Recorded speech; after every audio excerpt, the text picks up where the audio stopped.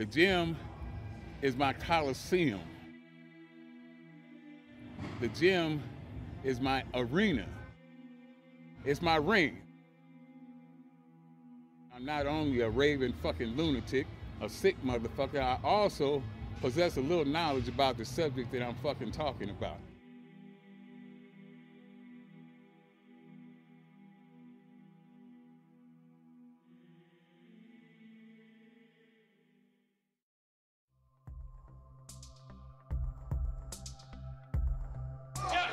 Unchain your mind. Unchain your mind from the imprisonment of fear. Unchain your mind. It's been encaged with doubt. Unchain your mind. Loose yourself. Let yourself free from the binds of average, from the binds of normal. Loose yourself from intimidation. Let yourself free. Let your mind go. Shift your focus. Your focus, your intensity, your drive, your everything should be put into the amount of effort that you are going to put into that attempt. You cannot fail. You cannot fail if you give 100% of your effort, motherfuckers. You cannot fail. It is impossible.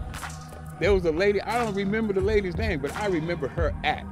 She came in absolutely last in the marathon. Everybody had crossed the finish line. She was the last person in the stadium. The lights was getting dark. And she fell down 25 yards before the finish line.